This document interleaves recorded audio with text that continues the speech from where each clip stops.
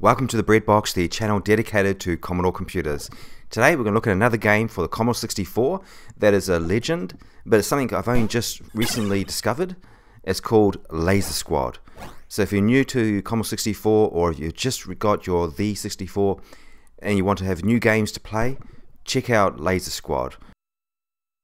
Laser Squad is a turn-based strategy game released in 1988 where you control a squad of Space Marines to complete 7 different missions. Now that's how you open up a door. If you've played the 1994 XCOM game UFO Enemy Unknown on the PC, PlayStation or Amiga, this all might sound familiar to you. And that's because they're based on this game, Laser Squad. These games were made by Julian Gollop, and UFO Enemy Unknown was originally going to be the sequel to Laser Squad all those years later.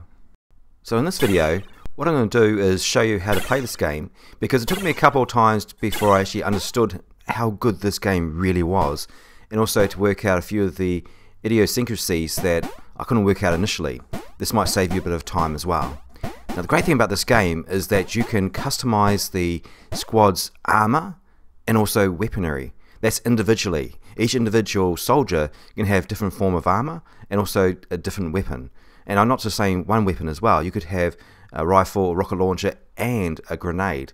But everything you put onto your soldier's armor or weaponry uses up action points.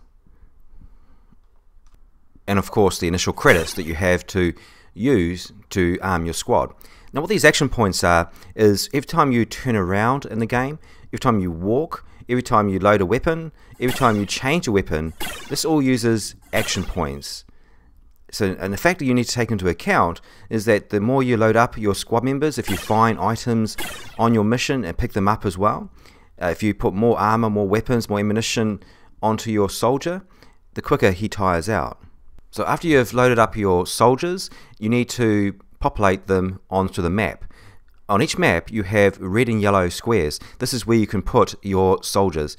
And also if you go to my community tab, and if you scroll down to my post that I've got for CRT games, or other words cartridge games, there's a link there for about 700 different games on the Commodore 64, including Laser Squad. And the great thing about CRT format is that they're very quick to load. And I'll be updating my community tab every couple of days, so check it out. Okay, so we're trying to populate our soldiers into the red and yellow squares. In this particular mission, this is the first mission, which is Assassins, you can populate your soldiers on either side of this building. So a bit of background into what this mission's about.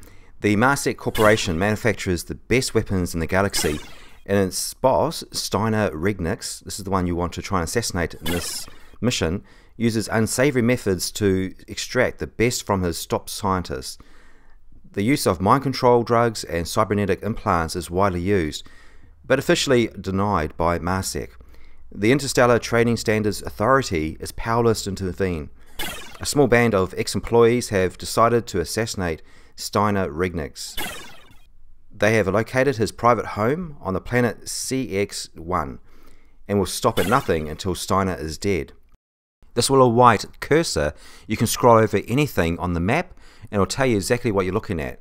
This is a great little feature of this game. And these maps are huge. Initially the first one, the Assassins, is a very small home, but as you progress through the game and try different missions, the maps get huge, absolutely incredible, especially for the Commodore 64. And remember, you're also controlling 7 to 10 different soldiers as well. So let's move one of these soldiers right now. All you need to do is move that cursor over the soldier you want to move. You press fire on the joystick, and that will bring up the menu. Now in this case we want to select that particular Marine or soldier. You may notice he's got 43 action points. As I move around, he's got less. So every action uses an action point. So now we're going to go into the change menu, because he has no weapons actually loaded. When you go into the fire menu, you have different options of how to fire your weapon. Here's a breakdown of that menu. So up top you've got the name of your weapon you've got loaded, in this case the rocket launcher. You have the amount of action points you have left as soldier. You have your ammunition that's available for that weapon. And then you have the different formats of shooting. You've got auto shoot, or auto shot, snapshot, aim shot, or throw. You notice that the accuracy is listed there. and also the action points that will cost to use that form of firing. A general rule of thumb, the higher the cost, the more accurate your shooting will be. And in this particular scenario, because I've got 30 action points for this turn, 2 snapshots I should be able to get off in this turn. Now this is not the normal way to open up a door in this game, but I just like it because it's quite dramatic, and I'm just using it for the sake of this demo. But you wouldn't usually want to waste your rocket launcher in such a frivolous manner, as they might say. But it is effective. And if you do have enough ammo and enough action points, of course you can then fire again. But in this case, we want to end fire, because I only had 1 rocket anyway. I still have 16 action points. So now I can actually load a new weapon. So at least I'm still armed. That's used 11 action points. But now I want to change to the next soldier. 2 ways to do this. You first of all need to end your move, and then you can scroll down to the soldier you want. Or you do have an option of choosing next unit as well. So again, this Private Harris, I need to change what he's got in his hand. I'm going to load up a heavy laser, and now I'm going to turn, it's all using action points, and move towards that door. Or now, well, it's not really a door anymore, it's just an open mess.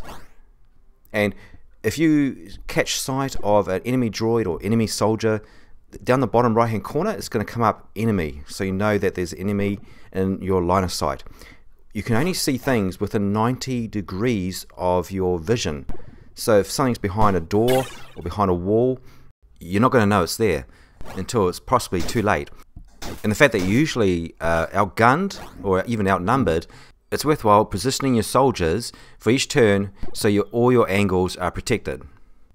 In 1988, when this game first came out, it came with 3 missions, but a further 2 were available by mail order.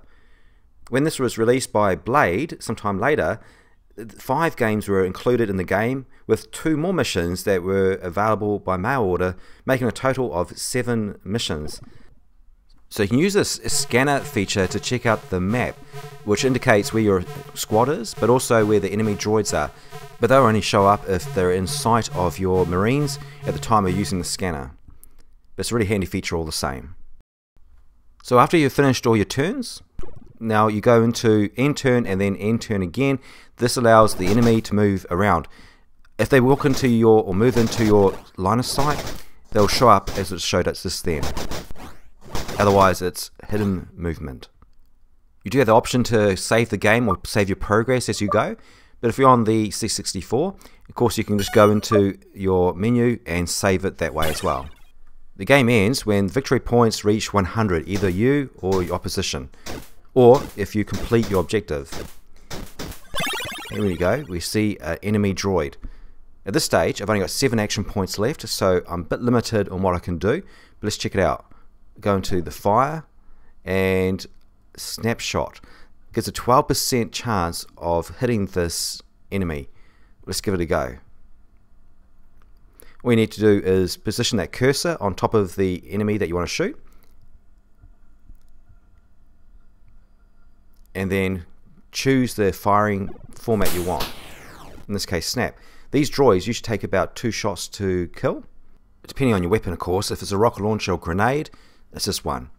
Go into end fire, and now I want to choose another Marine to get into position to hopefully finish off that droid before he finishes off my soldier. So again, click on it, select. I've got 37 action points. I just have to move into position. In theory, I should be able to see it from this angle right here. So even though it hasn't come up saying enemy, I can see it. So I'm pretty sure I should be able to shoot it. So I'm going to press fire. I have 19 action points. This should allow me to do an aim shot.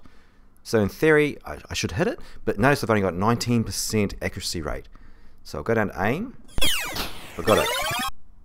I just remembered that the very first shot I fired with the other Marine was from a pistol against a droid that's like a pea shooter. So I'm going to try again. Okay, I've just missed. So I might need to have 3 shots to actually get this droid. But now I'm running out of Marines who are actually in that position to shoot that droid. And now I'm in the open. So what I need to do is end firing and also end turn on this particular soldier and move my other Marine into position to be able to shoot as well. I don't like the fact that I'm actually running out of action points just to get here. So now I have 3 Marines in open pasture. That's not good. So as mentioned, to end your turn, go down to end turn for a particular soldier, and now to end turn for your whole squad. And now the droids are going to make mincemeat of my soldiers probably. Oh, I was lucky that missed. So the good thing is the droids don't have 100% accuracy rate either. They've got a certain percentage of accuracy. So just because you're out in the open, it doesn't necessarily... Okay, obviously there's multiple droids, so now I'm down to just 3 squad members. Whew, I don't like where this is going. Okay, now I'm down to 2 squad members. Initially, this is only the second time I've ever played this game. I played it once and I realised this game's awesome, and I thought I'm going to make a video on it. But I'm not very good, as you can tell. But practice makes perfect. And, unbelievable. Okay, I'm pretty much getting wiped out here. That's why it's worthwhile saving your progress as well, so you can go back and reload your game. And once you get to 100 points, or like your enemy gets 100 points, the game is over. So, alright, so I died shortly after that, so I thought, well, okay, let's try again. So I'm now actually in the same position where I was before. And this is a whole new game though. What I've done is I've actually started from scratch rather than just reloading where my save position was. Notice the little white guy in the bottom left hand corner? That's your target. That is Steiner Regniks. So after the droids have their turn, I'm in good position to hopefully achieve our objective. Okay, as long as I don't get wiped out again in the same room as last time. And that's why it's also worthwhile loading up your Marines with extra armor. I load my Marines up with 2 armor. You can go up to number 4, because more armor you have, the more action points you're using up, or your soldiers are tiring out faster. Okay, so if I can survive this round, there's my target. Woohoo! Okay, so I survived that round. Now all I need to do is make sure I get Steiner Regniks. I've got 1 Marine who's in sight of him. Oh, okay, he's actually moved out of sight, so I've got to make sure I get into a line of vision while I still have action points to be able to get rid of him as well. But the problem is also, there was that droid who was above me, who, if I walk into his line of sight, he often has a free shot to shoot me. So all these things I've got to take account of when I'm trying to position up to get my enemy. I'm going to give it a go. I'm going to move across to the left, and hopefully I don't get shot by a droid from the top. Apprehensive. Well, there he is right there, just in the doorway. Okay, I do have enough action points to try and get rid of this droid, and also try and find Steiner Regniks as well. So I've got 40 action points. I'm pretty close, so I don't need to have an aim shot because I'm so close. So I should be able to get away with using a snapshot. Gives me 20% accuracy, but because I'm so close, I should get it. Awesome. Okay, that's great news. That's protected my back, so now I need to move down to try and find the enemy, or the target for this mission. I still have 27 action points. Ugh, it's getting pretty low. Well, there he is. Okay, so now I've got 9 action points. This allows me to use... Oh, I think I only be able to use... Yeah, auto shot. Gives a 6% chance of shooting. But the great thing about auto shot is that you have multiple shots. They're all very random, and the accuracy is not great, but hey, I might be able to get him from this distance. So I'm going to choose that auto shot. I can choose a second point for... I don't really understand what that is exactly, but I just press in the same position anyway, because that's the target I want. So I've got 3 rounds that I can shoot. So, oh, look at that. 2. Oh, perfect. 100%. Game over. Finish that mission just like that. Usually that auto shot is useless, so I'm quite surprised I got 2 shots, hit it. Okay, anyways, let's look at the rest of those missions on this game. So remember, there's 7 missions. Mission number 2 is Moonbase Assault. In this mission, the Omni Corporation's moonbase on Arid 6 holds security information on the 30 billion population of Galaxy Sector 9. Somewhere in the Sector 9 is the Rebel star system, the infamous Rebel Star, which still remains a secret from all its enemies. However, the arid moon base represents the biggest threat to the Rebels so far, with an increasing amount of data on Rebel movements.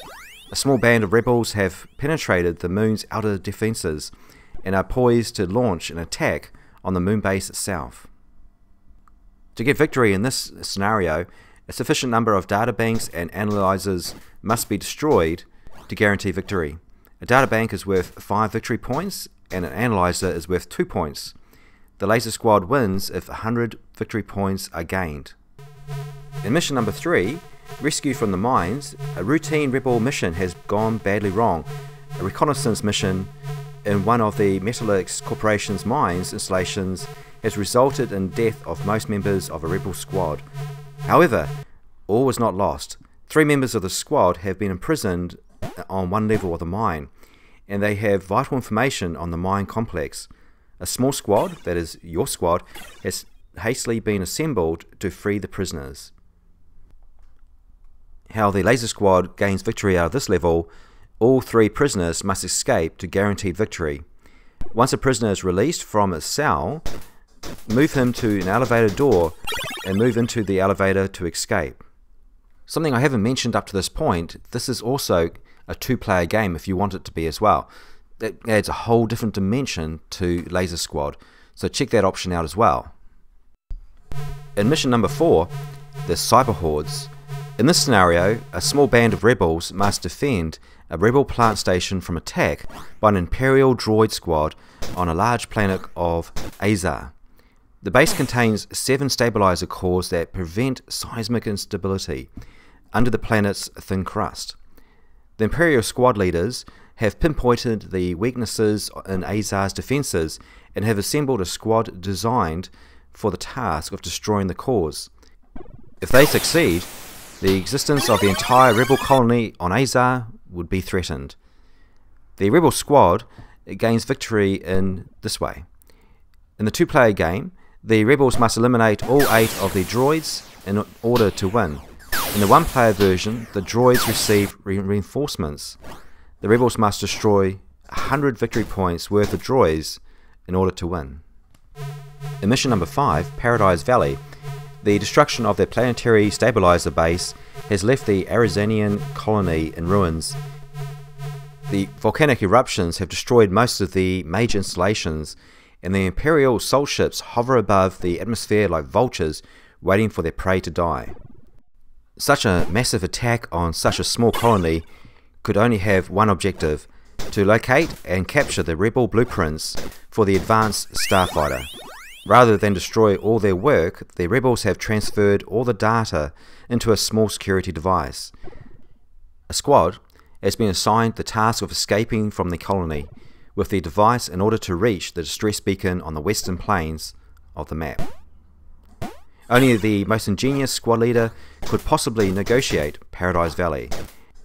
This mission is won by the rebels taking the security device, which is initially carried by Corporal Hansen, over to the right hand side of the valley. Mission number 6, the Star Drive, was the first of the 2 games that came in the final expansion pack for Laser Squad. In this mission, a group of mercenaries have captured a Star Drive controller. A squad, that's your squad, must go into their hidden base and retrieve that device.